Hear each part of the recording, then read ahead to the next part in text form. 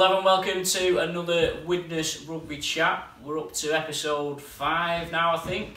Another special guest this week. We've got Ian Chavot, who's going to tell us about his plans to buy the club. I'm only joking. Ian is the editor of the RFL programme publications, including Super League Grand Final. Long-time rugby league journalist covering Widnes. So I thought we'd get you in, Ian, for your expert views and have a little bit of a chat. I suppose people will want a little bit of reaction to last week's video with Luke Backhouse, who spoke to us quite candidly about his sponsorship of the club, his investment in the club, and sort of a few frustrations. What was your reaction to that? I know you sent us a tweet, didn't you? Yeah, of course, and you know, I did see it on social media. I was very impressed with what Luke had to say, to be honest with you.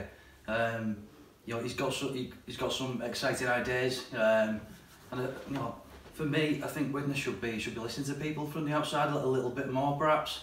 You know, I think Luke would describe himself as a student of the game still, but he, you know, from what he said on the video there, he's really picked it up, and you know, why not open the door to new ideas, to new investment? Geez, Widnes are a championship club now, and that's exactly what's needed, James, in my opinion. More investment, a little bit better administration, if I can describe it that. More marketing, and if this lad's got some money to put behind it, why wouldn't you want to get involved? Obviously, it's interesting what you say about, you know, asking for other people's help, and it's not necessarily just about the financial side. You know, we've probably both had a bit of experience of this in terms of even like asking people outside the club to help who would probably genuinely help the club. That doesn't seem to have happened a lot over the past decade.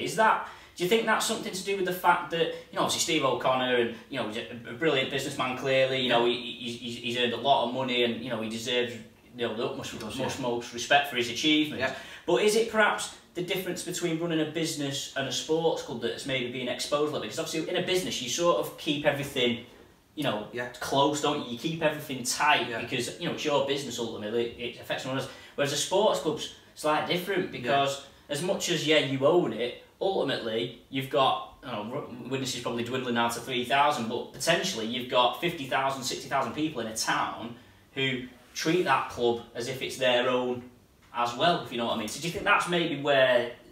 I do know what you're saying. You know, for me, there's a little bit of disconnect between the, you know, from a fan engagement point of view and the club. You know, I've been covering Widnes now for 18 years, kind of as a journalist, and you know, last year was probably the worst I've ever seen.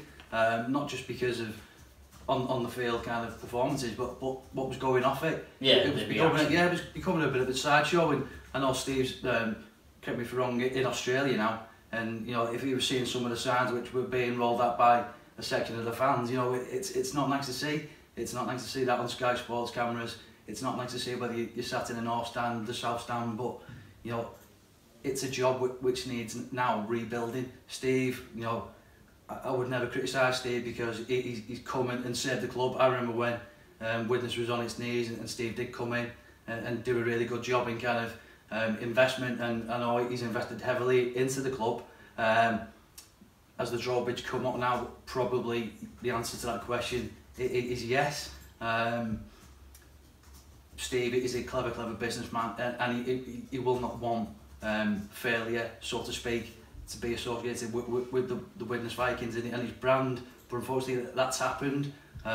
You've probably seen some of the tone of my kind of social media last year and the year before, and I was saying, you know, Widnes were sleepwalking into a relegation situation, and that's exactly what happened. And you know, for me, maybe the administration was presiding over that, and they should have been doing something for it, not putting sticky plasters on it. I know that's slightly critical, but that's the way I see it, and that's the way I've communicated it in some of the things that I've wrote. Yeah, I mean, I think certainly, you know, I agree with you in that, you know, last season definitely was by far the worst I can remember in terms of, you know, the fan sort of not only the disconnection from the club, the fact that fans are unhappy. Like, you know, even my dad, he stopped going to games, and you just like, you think that for it to get to that point where you've got people who've been home and away week in, week out for X number of years, you know, going to Whitehaven on a Thursday night, you know, in terrible weather, and then all these people have all of a sudden stopped coming. You've got to look and think, well, you know, why are these people not coming? And I think the main thing for me is that it doesn't appear to have been addressed in any way. Like, obviously the fans have dropped off, but it's like, well, why are the fans? And I think there's been a bit of naivety where it's like, well, we weren't expecting crowds to go, and they have, and it's like, well, you know, for me, I think it's like, well, how could you not expect fans to drop off after you've lost so many games, or you finished, you know, obviously you had that, you know, the escape in Catalan the previous seasons, and it's almost like you say, the warnings have almost been there, and and you know, nothing's been addressed. Do you think maybe Steve O'Connor's a bit of a victim of his own success in some ways? Because obviously when he came in, you know, everything, you know, rebranded the club, you know, new logo, new kit, you know, was building up, you know, wanted to get into Super League. Obviously we had that disappointment in 2008 with the Super League licence, but you know, to his credit, he stuck by it. He did. Invested in the academy, and you know, I wrote recently that it's probably about time now that Widnes reap the rewards for that, because you know, it's a fair achievement for Widnes that they ran a successful academy for three or four seasons in the Championship, even before they got into Super League. We no guarantees really that we're going to get to Super League, especially when you consider that there's now Super League clubs who don't run academies, and yet Widnes have done it all that time. Do you feel like that's part of the issue, is that almost Steve sort of is promised stuff, and then, you know, there's the famous quote that he said to Richard Lewis, wasn't there? And obviously he's not quite got the commitment perhaps that he expected from the fans or from the town, and maybe that's what's caused a little bit of the standoff between the club and the fans.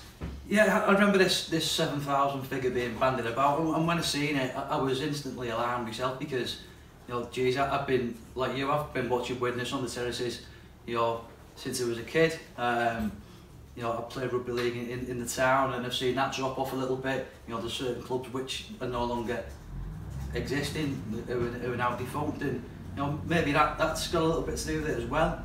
But when Steve was talking about this 7,000 figure, you know, geez, when Widnes were kind of sweeping, you know, all the big clubs and everyone in front of him, you know, in the glory days, they weren't getting major fans then. So to be coming out with 7,000 fans was slightly ambitious, in my opinion. You know, geez, you know, I speak to my father-in-law who, you know, used to go as a boy, and he said Widnes has been well supported, but now, you see the drop off. It's been spectacular, really, James. Yeah, I mean, definitely. Yeah, I think certainly the last two seasons, you've got to be really alarmed. You know, you look. I think they said they lost 600, was it, before last season, which is effectively probably about. You know, obviously I don't know the exact figures, but I'd imagine 600 is about 20%. You'd imagine they're going to lose a damn sight more than that this season. So you're potentially looking at, within the space of 2 seasons, you've lost 50% of your hardcore fan base. Now, the 7,000 figure is interesting because, you know, obviously, obviously there's stuff that we know, and you know, economics. You know, there's a lot of things that we don't know.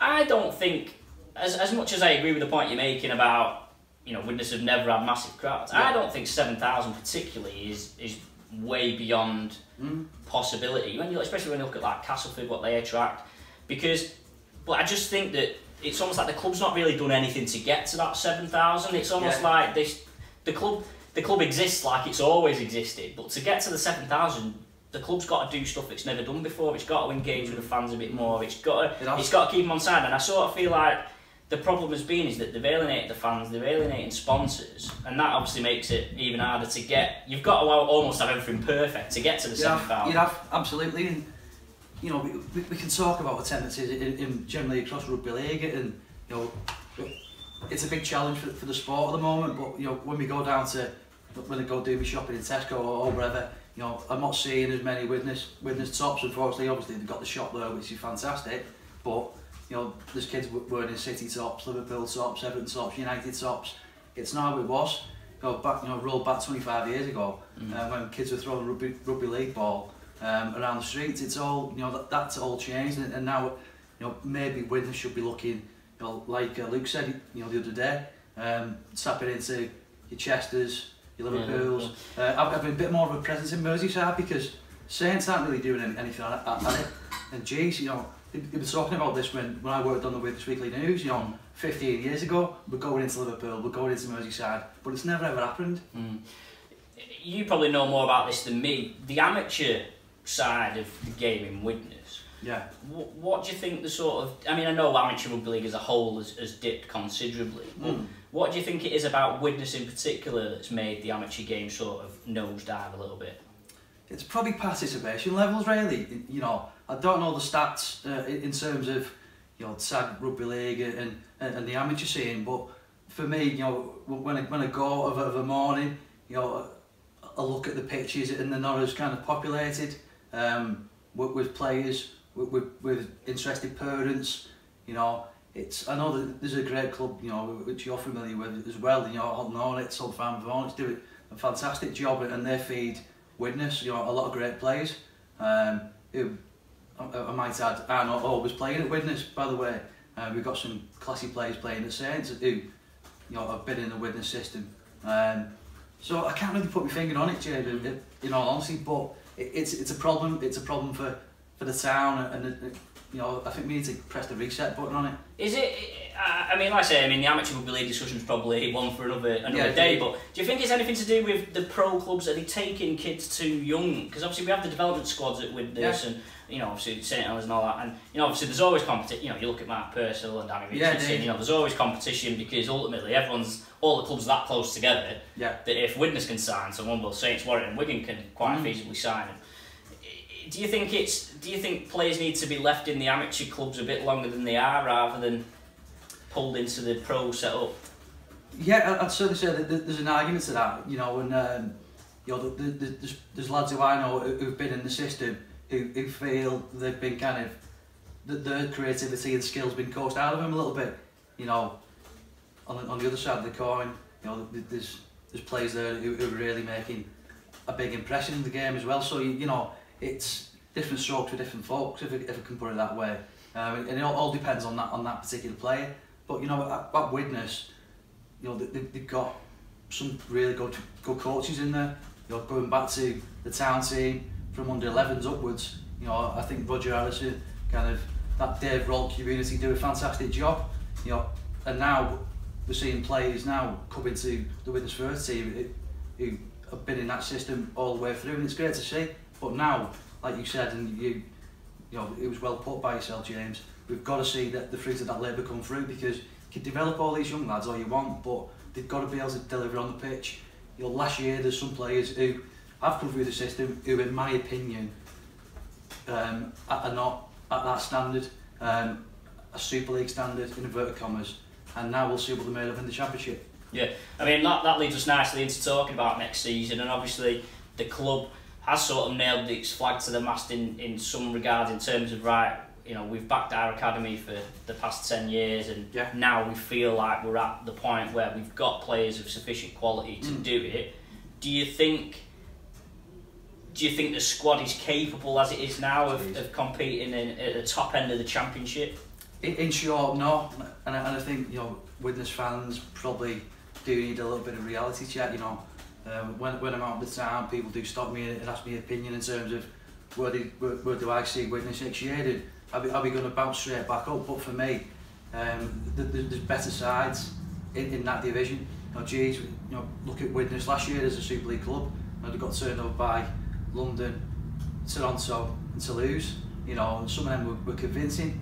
You know, so imagine that in the Championship.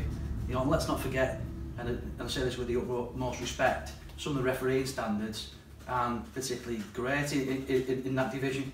You know, Widnes have got to go to places like Dewsbury and Batley and get results. You know, it's going to be a hard slog, this, and I think people need to kind of have a real kind of long cast think about A, the league, and B, what they're going to do, because it's tough. It's a tough league, that one. Who for you are the sort of, you know, maybe the standout players? Who do you think is going to go well for Widnes next season? Well, the main man for me is he's probably on the sidelines or getting back to fitness, and you know, Ollie Ashwell-Bott. You know, really impressive the way he kind of started his Super League career. I think Widnes did well to retain his services, because that lad could have signed for somewhere else very, very easily. You know, really talented lad, and I think he's one to watch. But I also think Tom Gilmore, now is the time for Tom to really prove and show his class and skill at this particular level. Personally, I think he's going to thrive, but you know, the jury's out on Tom at the moment. I think with a lot of Widnes fans, but for me, having spoken to the lad, I think he's going to really set his stall down this year as a top quality Championship scrum half. Yeah, I mean, Gilmore's an interesting one, because he's almost had the 2 seasons now, hasn't he, where the club have almost backed him, they've given him the 7 shirt in Super League, and whether that they've done everything. Well, yeah, and whether that's because A, they thought he was ready, or B, because they couldn't be bothered spending any money to replace Kevin Brown properly, is obviously another debate. But, like I say, it's probably quite a critical season for him, because he's never quite, he's had a couple of good games, hasn't he, in Super League, but he's never quite grabbed it and become like your automatic first choice. And I suppose the finest example of that is the fact that, Liam Finn was brought in towards the end of last season. Yeah, and I was dead set against that, to be honest with you, because Liam Finn, no disrespect to him, has been a great player. He's done the majority of his best stuff in the Championship for my money. Had a good time at Wakefield, and he's been a real stalwart for Ireland. So on paper that looks a good move, but for me, Widnes should have been a little bit more cute and thought, you know what, this lad's not going to be around next year. We need to put some real Widnesian blood into this team and give, like say, Gilmore an opportunity to kind of put his stamp on things. He's got all the capabilities. We just need the right environment, the right coach to see it, and I think it's important to say as well here, a lot of the lads who will be in Widnes 1 to 17 are going to be lads who come from Phil Finney's set up. He's handpicked these lads from young babies, if you can put it that way, and he knows all about these lads. He knows which buttons to press. I think he's going to play a really important role, not just for the club, but for also the careers of some of these lads who perhaps are on a bit of a knife edge. Your Gilmores and your Jack Owens. Yeah, I was going to mention Jack Owens. So obviously him and Gilmore have obviously grown up, playing together and stuff. So it'd be interesting to see now that both of them are presumably going to be in the starting team week in, week out. It'd be interesting to see what sort of combination them two can put together. Because although they've both been in the first team together before, Gilmore's never quite really had a run while Owens was there. Yeah, that's right. And a lot of people don't know, but Jack can probably easily play 6. He can play 6. He can play 7. He's got a bit of football about him, Jack. He's not realised his full potential. And I know on Twitter and social media people have been bagging him a little bit, saying, what have we gone down that route for? There's got to be better on the market, but let's give this lad a chance. He's not going to be on the earth, is he? Yeah, well, that's what I mean. I think it's quite a sensible signing. From the, especially because he's got that almost utility value as well. But it'd be interesting to see, because I suppose we're all sort of hoping Widnes will sign a half-back, but let's just say that they don't. Are you thinking maybe, obviously Craven's there as well, are you thinking Craven Gilmore will be the first choice, but do you think, I remember Owens, he might have been against Lee, one of his last games for Widnes, when Widnes battered Lee in the qualifiers, I think he played 6 that day and he was brilliant. He's a good player, but again, Danny Craven, he's like Lazarus, he's come from the dead really. Dennis sent him out to Halifax, and before that was going to be end of it. I think he played a bit of rugby at Featherstone. Get me if I'm wrong, and I thought his Widnes career was dead in the water, but I've got to give him credit. He's certainly proved me wrong. I didn't think he had it in him to come back and create such an impression and impact. And last year he really did that, and he developed it into one of the first names on the team sheet really. Is he a Super League quality player? I'd probably say no, but he can do a job in the Championship. And looking at sort of the rest of the squad, do you think there's anyone that perhaps hasn't necessarily, obviously Craven, Gilmore and Owens have had plenty of first team chances already. What about the players who've maybe only got a handful or even not any exposure to the first team yet? Which ones of those are you looking forward to seeing? Yeah, I'm looking forward to seeing young Lions, Joe Lyons. We've seen a smattering of good performances really from a young lad who's trying to make his way in the game, and I thought this lad has something. I believe Salford were looking at him towards the end of the season, thinking about bringing him into their setup. There was a little bit of interest, I'm told, from the Mancunian side there, but I'm glad he's staying at Widnes. I think he's got a bright future. He's got his head screwed on, and I think he's one to kind of keep an eye on. But too, the Chapel Howe lads, for me, have got to really show what they're about this year. A lot of game time. I think both of them have now got way over 50 Super League performances under the belt now. So that they're not babies, these lads, anymore now.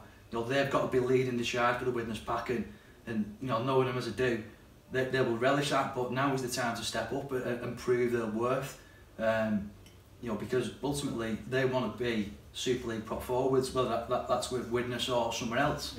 Hopefully it's going to be with Widnes, but you know, the thing with the Chapel Houses is that they've got to really add a bit of grunt to their game. You know, you mentioned the Dewsbury and Batteries. Yeah. There's going to be some horrible forwards Oh, that God, they're yeah. going to come up against, and you know, looking at the sort of, you know, maybe we'll talk about this in a second, but the lack of experience around them means that the Chapel Houses are going to have, you know, they're going to probably have to do some of that dirty work, ugly work that maybe they haven't done yet in Super League.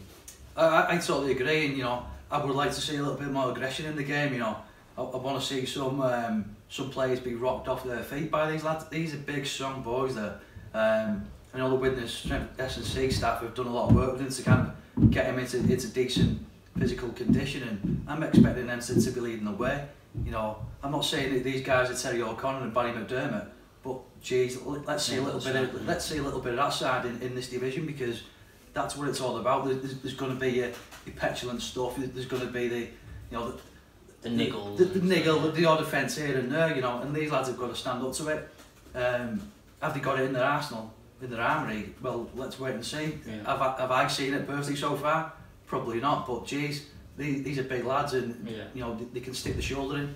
What about Wellington Albert? He's another a big guy that for whatever reason last season didn't quite happen for him. I suppose in some ways similar to Gilmore in that it was like the club didn't trust him to play at the back end of last season, but then have handed him a deal to play a championship. Yeah, that's amazing. A real strange one. I didn't see enough personally. You know, I'm not a rugby league coach, but you know, I've seen him enough times to think I don't believe he's the answer.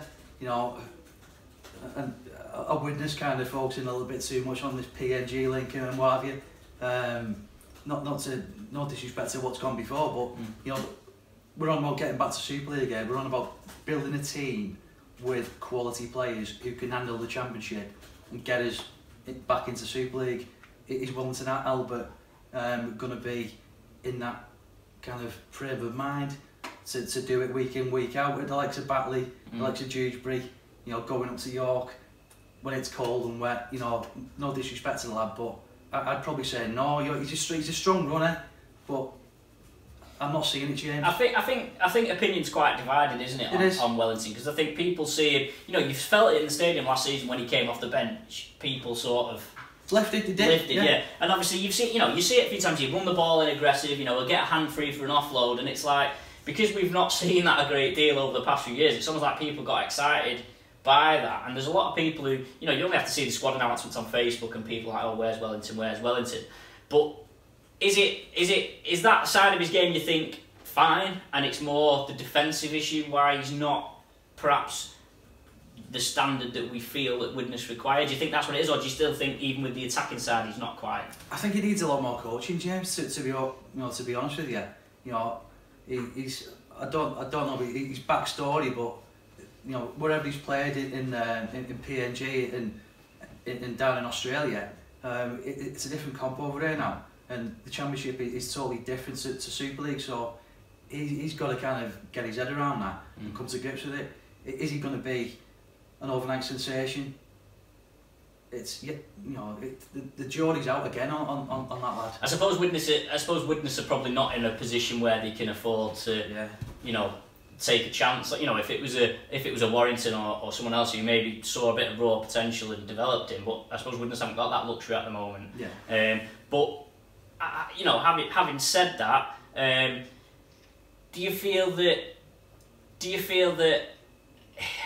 I don't know how to put this, but is the lack of experience around the likes of Wellington and the Chapel House going to be a factor in terms of next season? Are they going to be affected by the fact there's not real? You know, I know Tangata's come in, and you know, we may talk about him in a minute. Yeah. Again, I think you've got to put the right personalities and faces around people like Wellington Albert. Make sure they're well supported, both off the field. I think most importantly with what goes on it, because end of the day, you know, it's that closed kind of goldfish bowl environment of the support mechanism of a rugby league environment at Widnes. I know it's pretty tight, but what happens, you know, when he goes home, you know, who's around him? Obviously, his brother's no longer there now. So, what are those support mechanisms there for him? I'm sure, by the way, the club have got all this sorted. But you know, it's about performances on the field for me. You know, we're not, obviously we want to be a great professional and do all the right things in the community and be the right person and player for Widnes, but it's about what goes on in those 80 minutes. Is that where maybe Tim Holmes has left the club, and I know he's been very good at ensuring that players have been looked after both at the club and away from the club? Are the club maybe going to miss his contributions? Absolutely, Tim's been there for almost donkey's years, part of the fixtures and fittings, and he knew the club inside and out. He knew all the players, and he knew all the off the field staff and all the coaches, and I was quite surprised when I read that he's been offloaded, and similar to Eamon O'Carroll as well. And I think Eamon being snapped up by Steve McNamara, a coach who I really respect and value. I think he's doing a great job in Catalans over there. That's a real kind of feather in the cap for Eamon, and maybe I know he will never say this himself, but it's a little bit of two fingers to Widnes as well, isn't it? In that respect, because he's learning under a great setup in a great country. I'm not saying it's better than Widnes, by the way, but it's certainly warmer. But he's gonna really feel the benefit from that. Was his development stunted a little bit at Widnes? Maybe so. I don't know what Franny was doing with him, but to me, it didn't look or feel right when I seen him on the pitch. Hopefully with the right tutelage, he can really make a really good coach in the future. We might see him back. Yeah, I mean he's only 31, isn't he? My understanding was that O'Carroll didn't even get offered a deal. I think Tim Holmes got offered significantly less money. Okay. So interesting to see how that all fits together. What do you think about Kieran Purtle obviously coming in as head coach? For me, this is a really good appointment. And the kind of the old sentiment in terms of what I would have loved Neil Kelly to come back, but that's just me harping on to the good old days, if you like. But no, Kieran is a quality coach. Look what he did at Lee under those kind of challenging circumstances. To actually get half a side out and make a fist of it there was really impressive. And he's got a really good track record and pedigree. And I've spoken to him a couple of times last year. For the summer bash programme and stuff. And he's a really educated coach and a student of the game, and he'll tell himself he's forever learning, and I think he'll do well at Widnes, really do. Is it difficult for him because he's effectively coming? I mean, I don't think, apart from Owens, Widnes haven't signed anyone since he arrived, so presumably he's just come in and he's got 24, 25 players that he's got to make a team out of. Maybe a different position to when typically you'd imagine a coach likes a certain style of player or wants to sign a certain player. Yeah, I think that comes into play. It's a little bit like Kanovic at Fulham being shown the door and Ranieri coming in. They've got to work with all these different players. Who you've not signed, who's been signing all these players at Widnes. That's a question I'd like to get answered.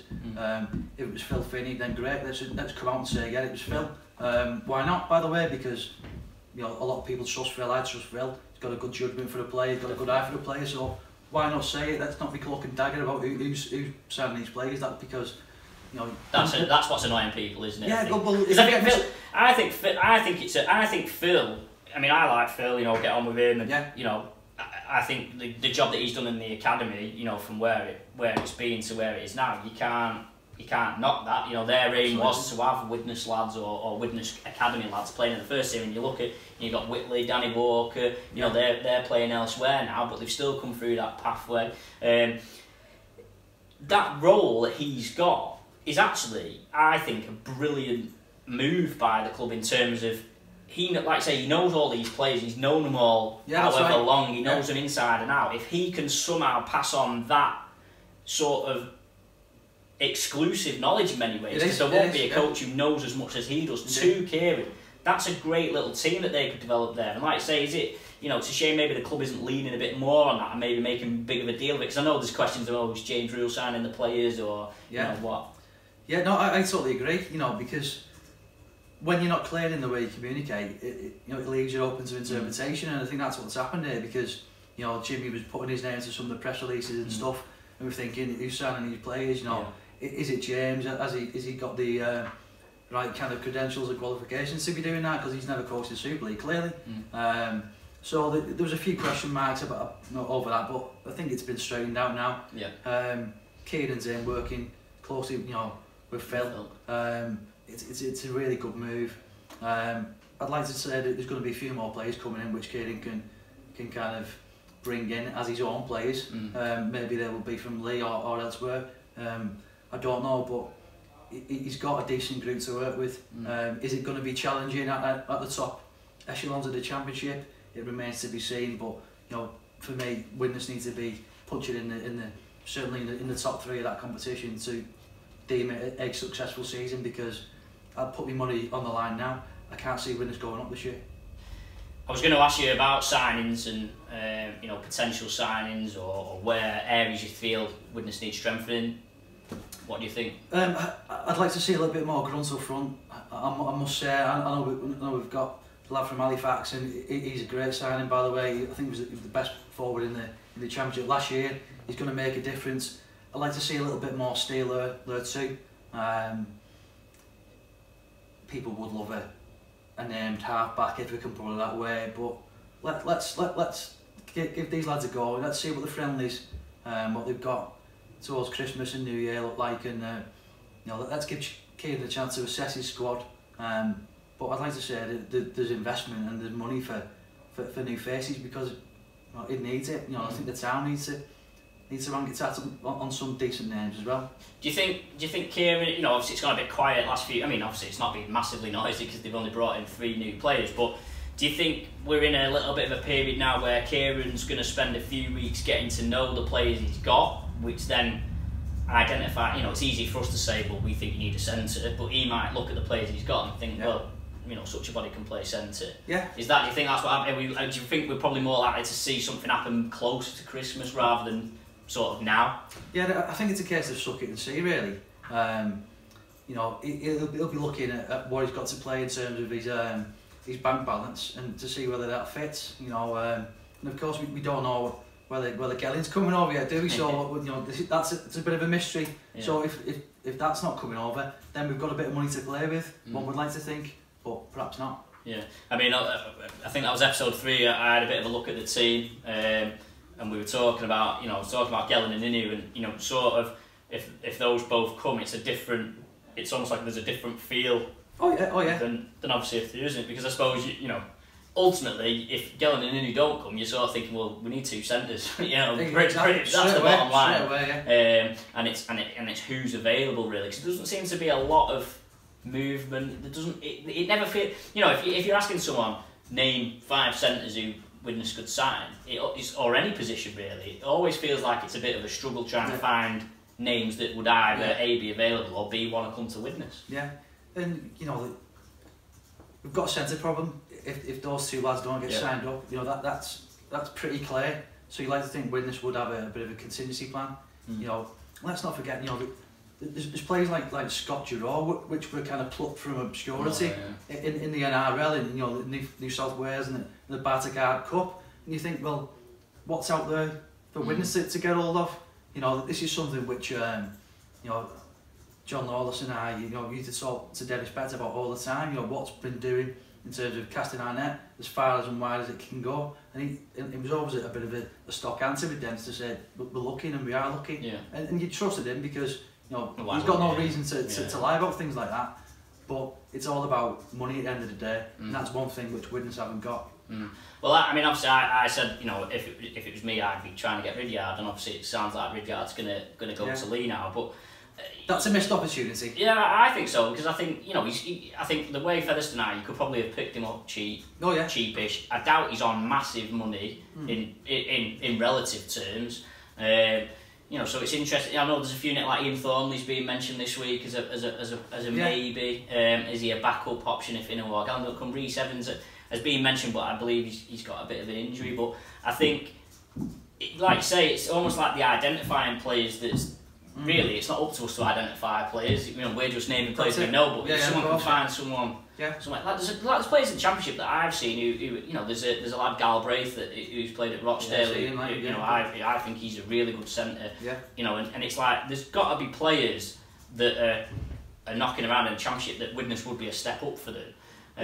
But I suppose, does it again hark back to the thing? Was it a bit of, you know, can Widnes afford to take a bit of a gamble on these sorts of players? Because they've not got the. It's almost like we need a proven experienced players, don't we, almost? Well, let's face it, this team which is going to be going out next year, it's a little bit inexperienced. It's slightly green because the lads who are going to make up those 17 places, you know, they're coming from within. There's not a lad in there who we can say, well, apart from Met Cahill, who's got over 100 Super League appearances. And I'm not saying that's essential, but it's nice to have if you can have that, because it's going to be a tough old slog, this. It really is. But I'd like to see a little bit of creativity. You know, what's going on in France. You know, there's some players who have retired from Catalans. Let's have a look at them. You know, Vincent Dupont, you know, for example, could he come over and do a job? That's just in there, but you know what I mean. We've got to be a bit creative. We're no longer the Widnes who can bring in Jonathan Davis, John Deborah, and Martin Fry, because that is dreamland. I mean, I know obviously they've signed new deals and whatnot, but you know, like Steve Tyree for me would have been an obvious one. You know, as a centre to bring in. He's got the experience. He's, you know, Widnes lad, whatever, goal kicker, and it's almost like we've not really been that proactive in recruitment. Yeah, Liam Hood's a good signing, Tangat's a good signing, Owen's a good signing. So we have made 3 good signings, but we still sort of feel like we need another 2 or 3. We're still missing a few players for me. Well, it's going to be too late to kind of get them embedded within the club and the cultures of the club in time for next season. Again, it's another question which remains unanswered, but you know, it's been difficult for Widnes because they've had this issue with the coach. But for me, you know, let's be really honest with ourselves. We knew that Francis Cummins wasn't going to be the man way before all this the car crash happened. So I would like to have thought we would have been preparing for that eventuality when it came, but it seems to me that it didn't. It took a bit long, Like you're looking like 5-6 weeks after the club was relegated. You know, you still didn't know who the new coach was going to be, and that, you know, have you lost 4, 5, 6 weeks research time, player development time, you know, recruitment time maybe. Yeah, it was a major own goal for me, but again, we're not kind of subject to the inner workings of the club, and maybe that was something Phil was working on behind the scenes. But again, externally, we only get told what we get told by the club. Of course, if there was a plan in place, with a strategy to get a new coach, what was it, where was it, and why was it not delivered in a better time frame, in my opinion? So, just to finish off, you know, you've said you don't think Widnes will go up next year. You know, it's pretty much Toronto. You're thinking they're just going to walk away with it. Toulouse will be up there. Yeah, I think Toronto could be, you know, a Manchester City job in the Premiership in football, really, because you know, they have got the real spending power. You know, they're making major impact over in Canada, and that's to the betterment of the game, by the way, and I'm all for that. But they're going to be strong. You've got Toulouse again, who are going to be strong. Halifax, a really professional outfit. This is going to be a cakewalk for Widnes. You know, I think they're going to struggle at first, but they will get to grips with it. But then, having said all that, ultimately it just comes down to one game at the end of 80 minutes. If you can beat Toronto, it doesn't matter if Toronto win 30 out of 30 or whatever it is, 27 out of 27. If Widnes can beat them in one game over here at the grand final, that's all they need to do. Absolutely, and that's what they should be getting on to. Anything can happen on any given day in rugby league, as you know. Yeah. Ian, thanks very much for coming. It's been a pleasure. Everyone, thanks for watching. Please do share, like, comment on this video. Let us know what you thought of Ian's comments and my comments, and we'll see you again same time next week.